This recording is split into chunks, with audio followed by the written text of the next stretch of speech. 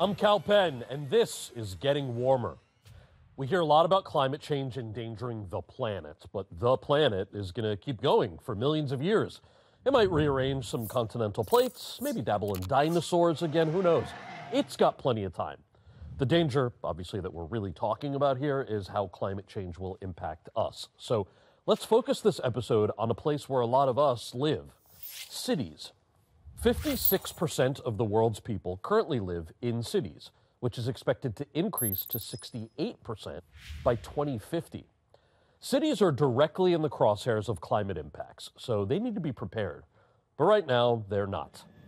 Record-setting temperatures topping 104 degrees, fueling raging fires across London. A record amount of rain fell on Manila on Saturday. The partly submerged city of Zhangjiao. Its subway system now an underground river. The New York City subway system shut down overnight. This is a fire that erupted during the morning rush hour along the busiest interstate there in the city. Increasingly frequent heat waves are placing a massive strain on cities, causing failed power grids, buckled roads, melted airport runways, and even melted electrical cables that look something like they're out of Jurassic Park.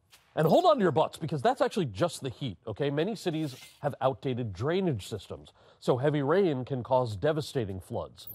Here in New York City, in September of 2021, over 3 inches of rain fell in a single hour. And if you've ever been here, you know that this city is mostly steel, glass, concrete, and piles of garbage. So that rain didn't get soaked up into the ground. Roads turned into rivers. And tragically, several people drowned in their own apartments.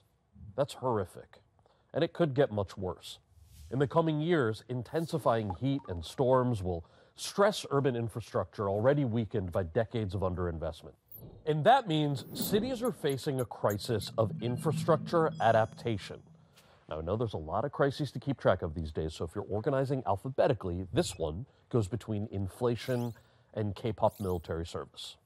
When it comes to adapting cities to climate change, there are tons of incredible imaginative plans. And they usually come with beautiful artist renderings that make you think, oh, yes, that looks amazing. Oh, I'd love to live there.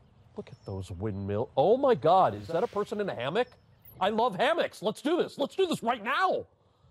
Unfortunately, redesigning cities is an incredibly expensive and slow process, especially here in America. Take rapid transit, which desperately needs to be upgraded in several cities. The Green Line extension in Boston has been under construction for 3 decades. And in New York, the 2nd Avenue subway extension costs $2.6 billion per mile.